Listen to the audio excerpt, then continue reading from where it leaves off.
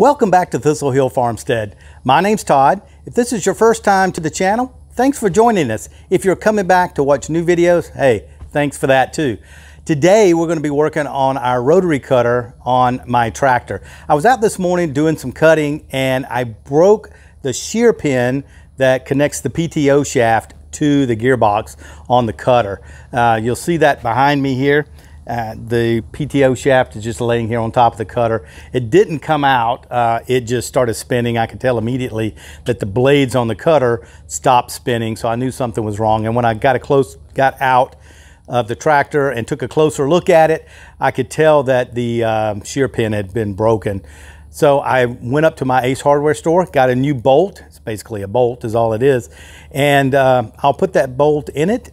So while I'm doing that, I think I'll go ahead and change the blades. I've got a new set of blades for the cutter too. So I'll do that while I'm working on it, and maybe even change the oil in the gearbox. So come along with us and we'll get all that work done.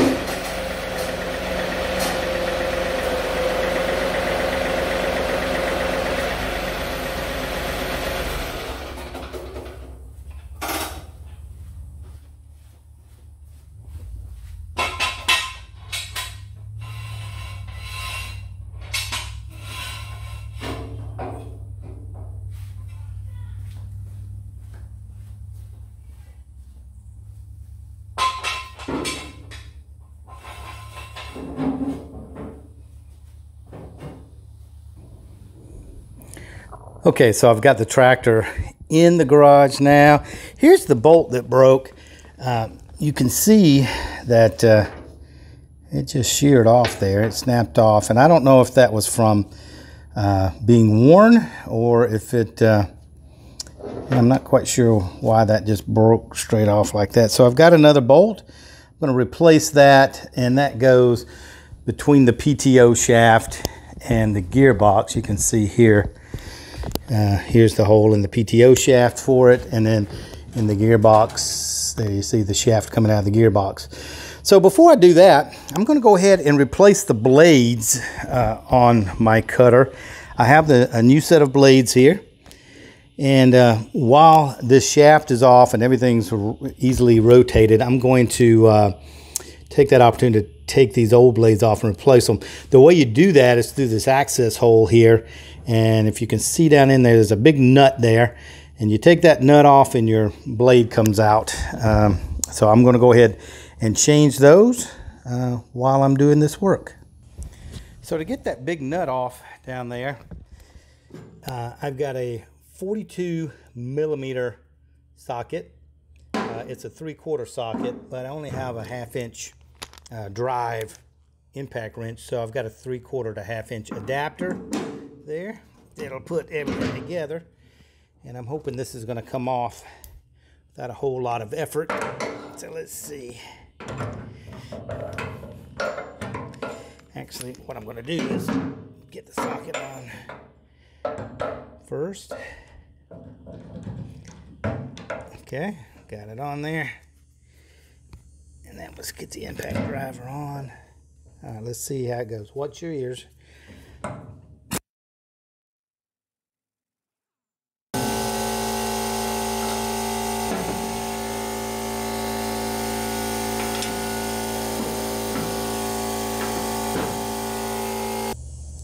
So that came off pretty easy. Here's the nut, and now you can see down in there, I put the light, there is a lock washer in there. Let's see if I can get that off. Yeah, so there's the lock washer, and then there's the bolt sticking out. So what I'm going to need to do maybe is get something and tap on the top of that bolt, or maybe even pound on it to get the blade to come out. Let me take you underneath. So here we are underneath, and here's the blade, and you can see the nut there, it may just fall out. Let's see if I can wiggle this. Let me set you up on the tripod and I'll see if I can just wiggle it, and it may come out that way without having to knock it out from the top. Okay, so there's the bolt. Let's see if I can, by wiggling the blade, if I can get it to come out.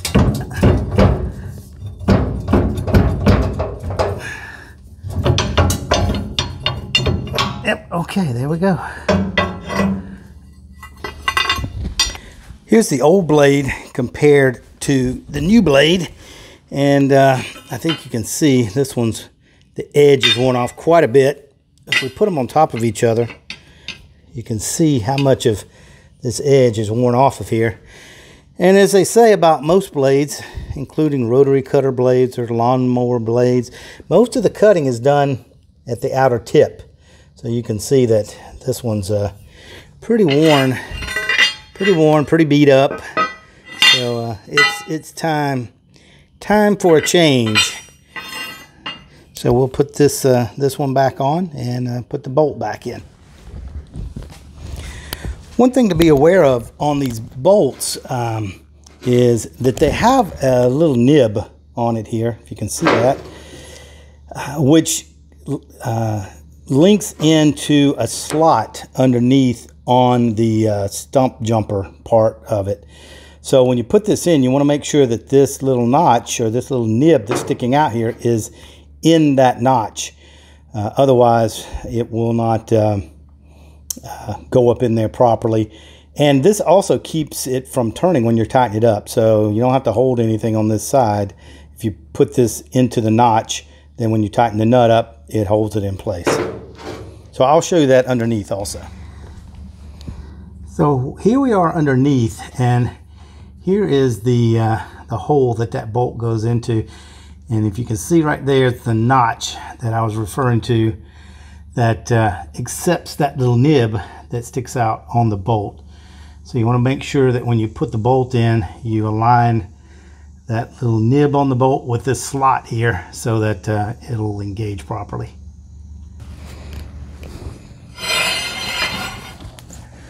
So now I'm going to put the new blade on, and it's worth mentioning that you want to make sure that you put your blades on in the right orientation, meaning that the flat side is down, or I should say in the proper orientation for the rotation of the blade. So it goes like this, and the cutter is rotating. I guess that would be counterclockwise if you're looking at it from the top. So I've left the other blade on so I can kind of look at that blade and know which way this one goes. So what I'm doing is holding this up with one hand. I'm going to align my notch with the notch here, and you can feel when it goes in. See how easy that slid in? Now if I turn it and I try to push it in, see, it doesn't go all the way up. There's a gap between there. So if I turn it to where that notch aligns, you see it goes all the way up in there. And that'll pretty much stay there. The pressure of the leverage from the blade is going to hold that in place for me. So I'm going to go up top now and put the nut on. So now I'm up top, and I'm going to try to put this nut on. I've tried to move this where you can see the nut, and this is one reason I wanted to leave that that shaft off. See how easy this is to turn? I can basically reach down in here and just kind of move it around with my hand. If you have the PTO shaft on it and attached, it's much more difficult to try to move this around. I know you probably won't be able to see this once I get my hand in the way, but I'm going to put the lock washer on first, and then I have the nut that goes on next.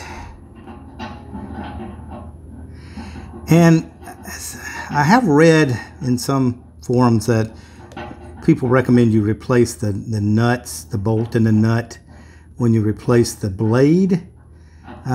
And I do have a new set of the bolt and nut, but these look okay, so I'm going to go back with them and just keep the ones that I bought for extras in case I do have a problem in the future.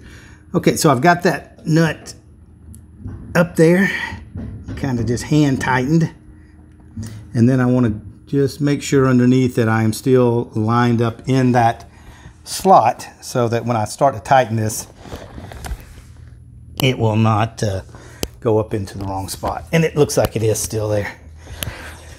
So let me spin it around again. There we go, and I'll put my socket on it.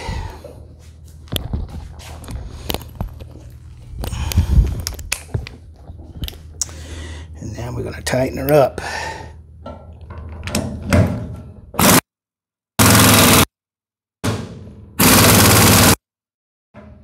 Okay, that should be it.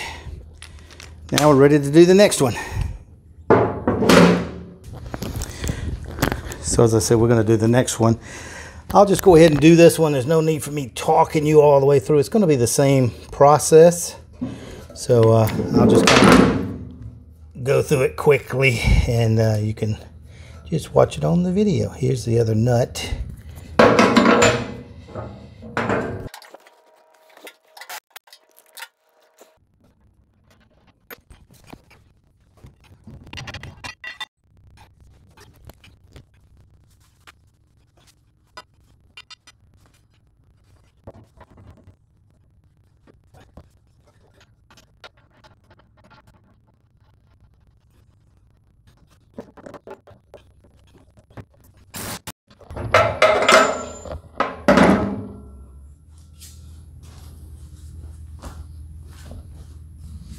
All right, so there you go. There's the new blades in place, and now we'll move up top and work on replacing that shear pin that I snapped.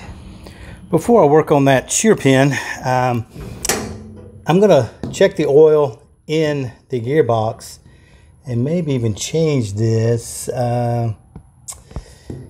I'm not sure how much this takes. I don't know if this is enough, but I'll check and see. But this is some 90 weight axle and gear oil. And here's the fill plug. So, and it's got a sight glass here, but you really can't see anything in that sight glass. Let me see.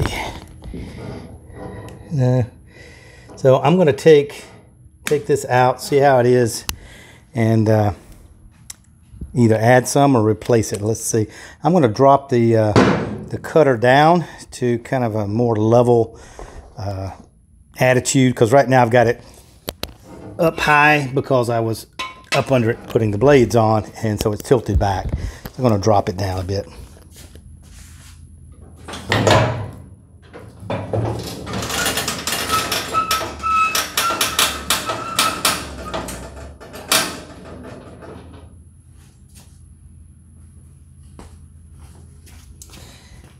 All right, that looks like it's fairly level. So now I'm going to pop that that nut out of the back and see what we get.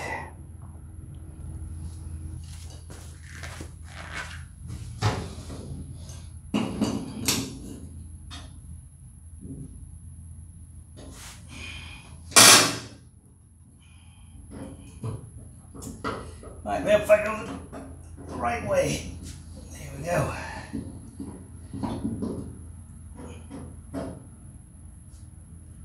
Yep, it's definitely full.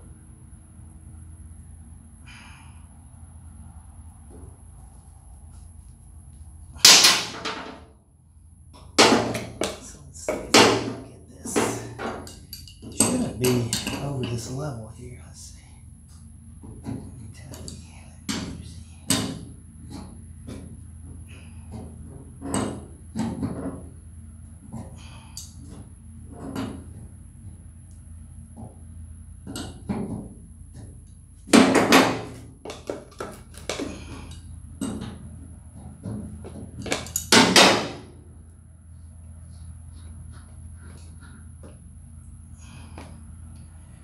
Well, it was much higher than that plug.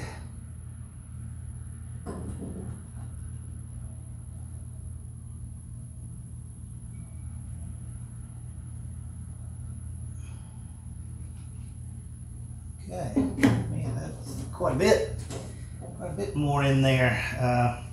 Let's put that rag there. That was quite a bit more in there than what was above the drain plug, but I'm not sure if this actually has a drain plug on the bottom of it or not, but I have like a big syringe thing that is made just for this. I have it right over here. So I'm going to go ahead and pull that old oil out.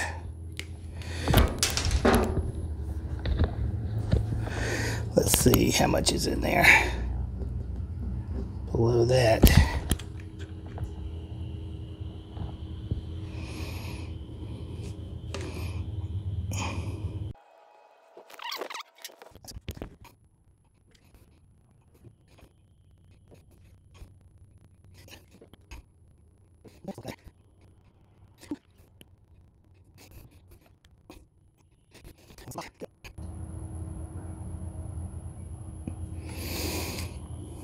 Okay, well, see how much more. This was, I think it was overfilled, because this, I believe, is what should be just in the bottom of the thing. That's what the sight glass is for.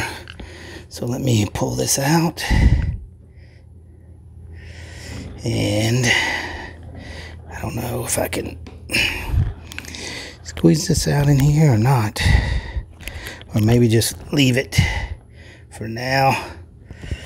I have a little cap that goes over the end. Well, it doesn't go over that end, does it? Alright, we'll just leave this for now. I'll put it somewhere like right there. And let me see if I can empty that out and see if there's any more in there that I can pull out.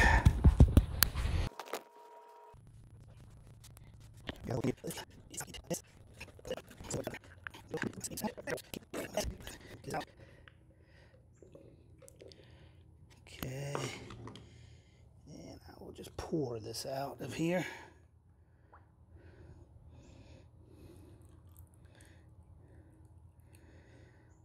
So that was quite a bit in there. Let's see.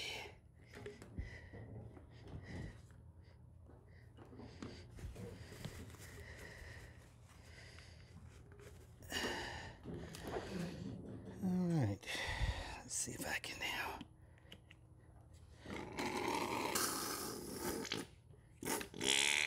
Excuse me. Alright, let's see what else we got down in here. Well, now that I've got oil on the end of this thing, it doesn't want to stay on. Maybe if I put some suction on it. Nope. Well, that's a piece of work, isn't it? Let me see if I can wipe this out a little bit so it'll stay on there.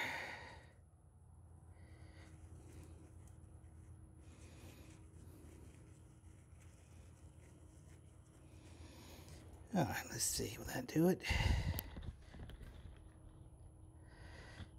Yeah, let's see what we can get.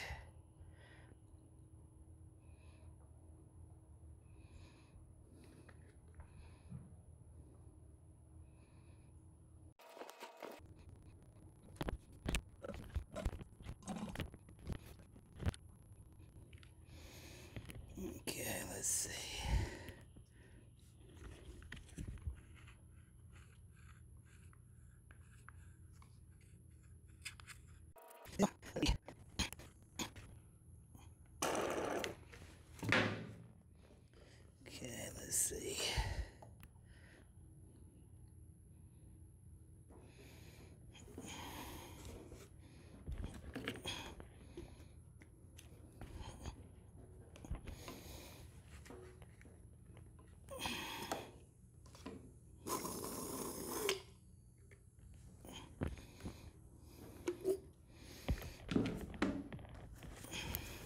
right now. I just hear air.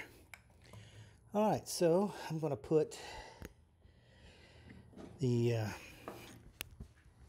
plugs back in and refill it now. I went and washed my hands to try to get some of that oil off. Man, that is a mess. I'm not sure if you can see through this sight light or not. Yeah, I guess you can.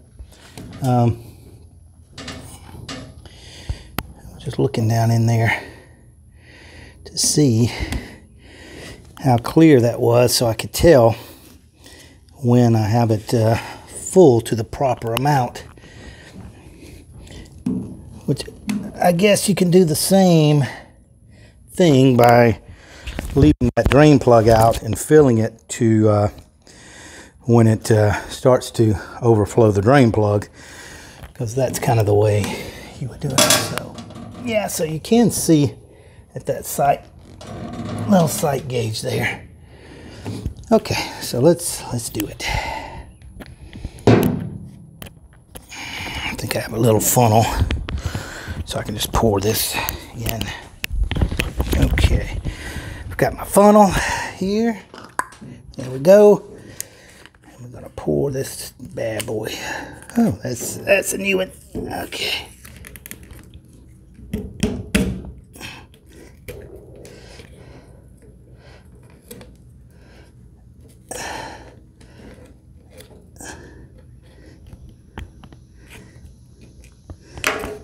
All right, let's go for it.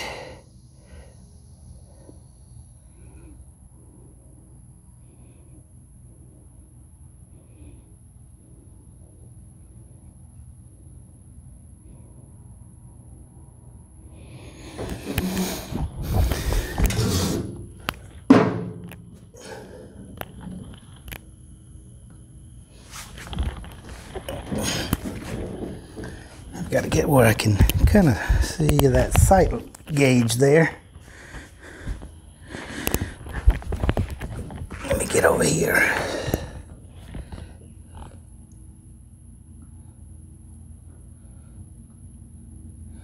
Okay, there it goes. I don't know if you can see that or not, but it just filled that, went up above the sight gauge.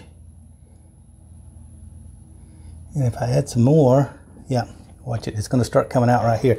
So that's really all you're supposed to have in it. I don't know why that had so much in it before. But anyway, we don't do what was done, we do what's right. All right, so this looks like it had some thread, some kind of thread sealer on it, but I'm going to try it without it and see what it does. If it's leaking, then I will come back and add some thread sealer to it.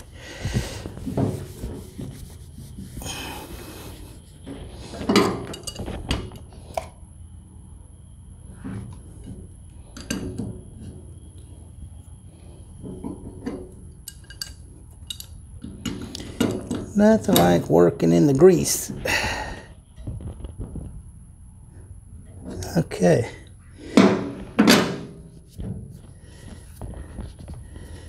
Wipe that off good.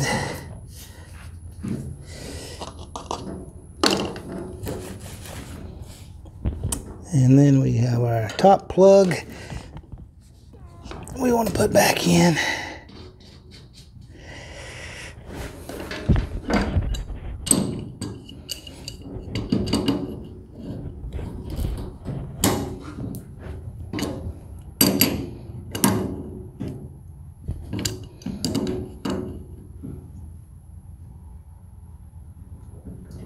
Okay, there we go. Have the oil changed in our gearbox now. So the last thing we need to do is fix what actually prompted all of this maintenance, is the shear pin that broke in the PTO shaft. Now we're on to the original chore, that prompted all of this maintenance. We're going to replace the shear pin that broke earlier, and hopefully this will be the easiest of all of the chores. So let me see if I can turn this now that we have the blades back on it. Oop, oop, oop, oop. There we go. I want to get it. So you'll see this plastic cover here. It has this little access hatch on the top, and there's one on the bottom. There you go. And that is meant for getting access to this bolt. So, you know, I was really kind of surprised that the original bolt, let me show you, was a grade 8 bolt. And the way you can kind of tell is if you look at the head of it, see those little marks on the top? If you count those, it tells you kind of the grade. So I was surprised that it had a grade 8. I'm going back with this lower grade, grade 5, because I want this to break before anything else breaks. And a grade 8 is kind of the strongest grade bolt you can have. So now granted, this this cutter has a clutch on it. Let me move this over where you can see the PTO shaft, which is heavy. Has a clutch on it there. I don't know if you can see that. Let me bring the camera around.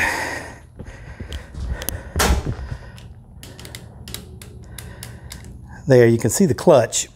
And that clutch spins or slips if you hit something, or when you're engaging and disengaging the PTO, so you don't have, I think they call it PTO run-on or something like that, where basically you have the momentum of the blades in your cutter twirling, and then when you cut the PTO off, it will tend to continue to spin. So in some tractors that can damage the PTO. I don't think that's the case in this one, but these clutches will help out a lot. And I did notice too that there is a grease zerk here, which to my chagrin, I have not been greasing. So I'm going to, while that's open, I'm going to do that. And maybe that's also what that access hatch there is for. So I'm going to grease those grease zerks before I put this thing back together. Got my grease gun. Let me get over here and put some grease in those U-joints. And I'm a bit embarrassed that I didn't know those were in there. I've been greasing the actual coupler. Oops. But not the U-joint itself. And actually they may be clogged. Now that I just tried to push some grease in there and it didn't go. Let's make sure I've got this on there. Yep. There we go. Okay. That's good. All right, let's take a look and make sure everything is good. That's the same one. I was just about to say, is there another one on the other side? But that's the same one. Just got one. So get up here. Just make sure. All right, that's good. All right, and then we're going to slide this back up on the shaft and put our bolt back through it and tighten her up, and then we should be ready to go. All right, let's see if I can get that up in there now.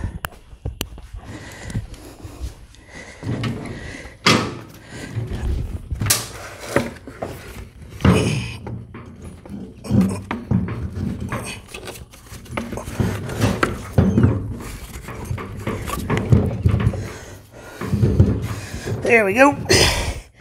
Now I just got to get it turned around to where the holes line up.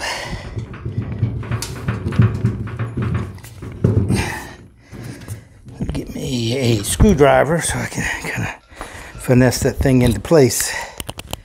If I can get it up here. There we go. All right, so I'm going to leave that right there for now, and then get my my screw in. All right, so I got that screwdriver through there now, and let me see if I can get the bolt through there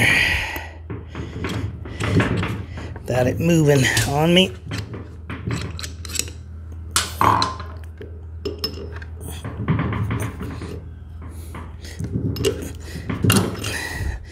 There we go.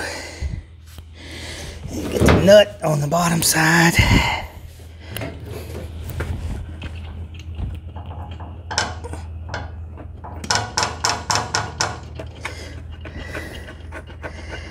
Okay. Now let me get a socket to tighten that up.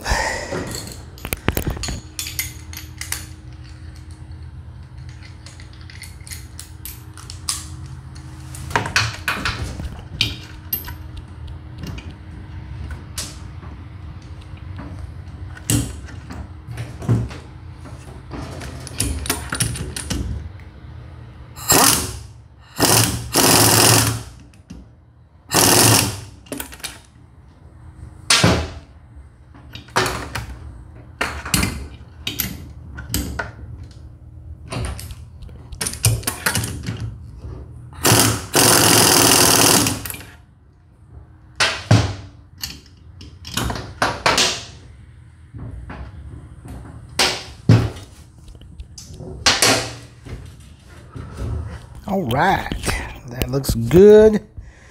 Now all I have to do is reconnect my PTO shaft here.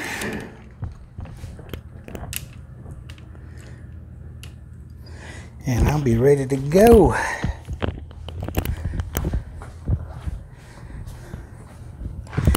This is always fun. Nothing like trying to pull back on something and push forward on something at the same time.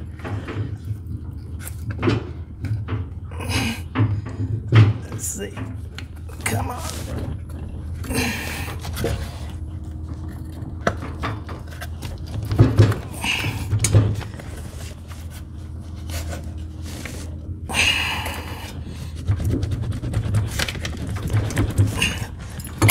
There we go. Okay.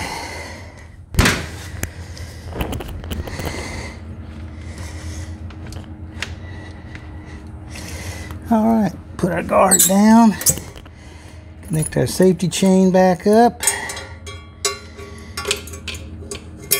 There we go. Now I just need to button this back up, which is just a matter of putting these little covers back over. It's got a little tab that pushes through on that one, and then on the bottom. And there we go.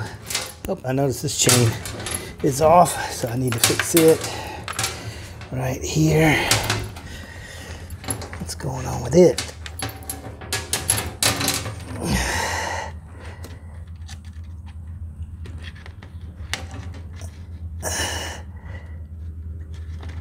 Come on. There we go. And then it just clips on. Where did I have that clip to? Was there a hole here on this guard? I don't remember. Yeah, there it is. It's way over here on the side.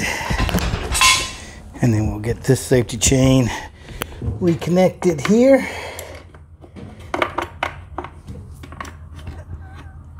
Okay.